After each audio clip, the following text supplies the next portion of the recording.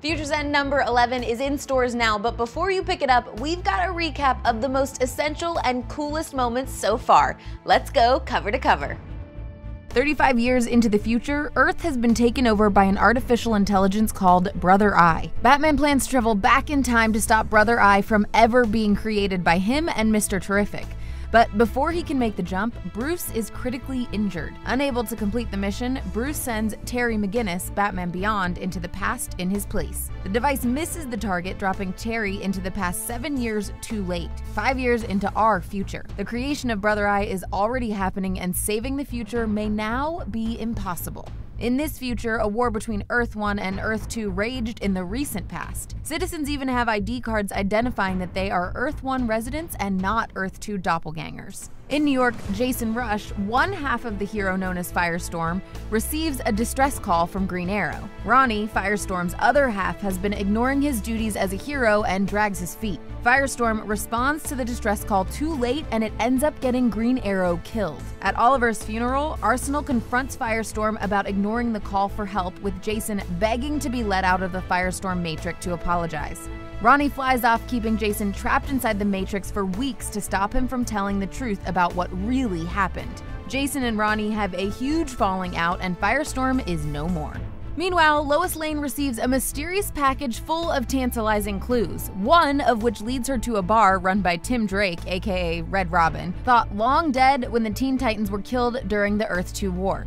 Tim now goes by Cal and denies that he was ever a superhero. Tim's girlfriend Madison wants to believe him but can't help asking questions, even going as far as visiting her father, Maxwell Payne, imprisoned for selling arms and information to the enemy during the war. Lois's next clue leads her out into the ocean to a specific set of coordinates which seemingly leads nowhere, but actually mark a mysterious island cloaked from Lois's view.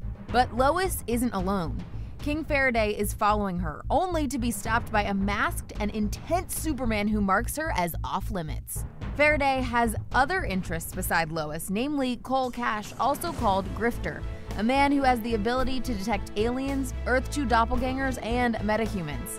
Faraday coerces Grifter into returning with him to Cadmus Island, where he is asked to join a special task force with Deathstroke and a feisty young girl named 50 Sue. Grifter is being recruited as a sort of bloodhound, using his abilities to kill or capture closeted metahumans. But that's not the only nasty surprise waiting for him. Cole learns that the island houses a secret prison full of Earth 2 superhumans. Across the galaxy, Stormwatch's carrier is attacked by an unknown force calling itself the Storm.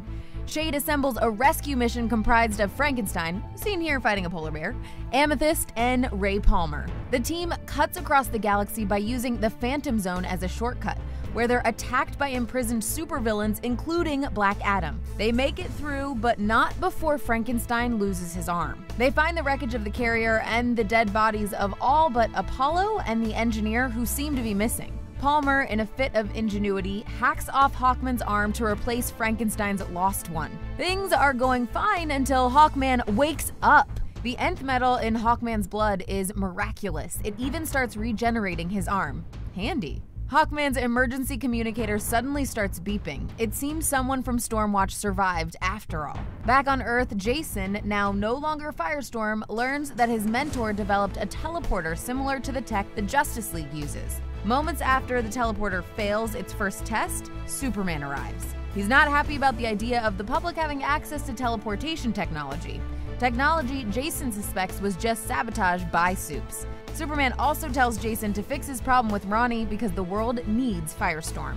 Meanwhile, Terry breaks into Mr. Terrific's building in an attempt to destroy the Brother Eye technology, but he's only able to bypass security for a few moments before he's forced to retreat. Terrific suspects espionage and goes after this mysterious Batman that isn't Batman. Terry escapes, but he loses the body of the Brother Eye cyborg that piggybacked with him from the future. Mr. Terrific is blown away by the cyborg's technology. It's decades ahead of anything he's seen before. The Brother Eye apocalypse just took another step closer. Terry isn't giving up so easily. He turns to a trio of thieves, Coil, Plastique, and the Key to help him break back into Terrifitech and save the future. While Terry plans his heist, strange, seemingly unconnected events don't bode well for the days ahead. Rampage breaks a man named Ethan Boyer out of prison.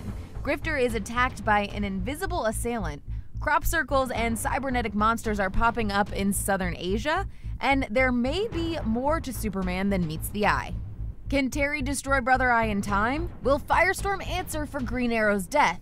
And why is Superman wearing a mask? Well, it looks like you're all caught up and just in time to pick up Future's End issue number 11 that's on shelves now. Hold on, I'm getting another shocking vision of the future. It's you subscribing to DC All Access so you don't miss any exclusives or timely information from the world of DC. That was intense. I'm an intense guy.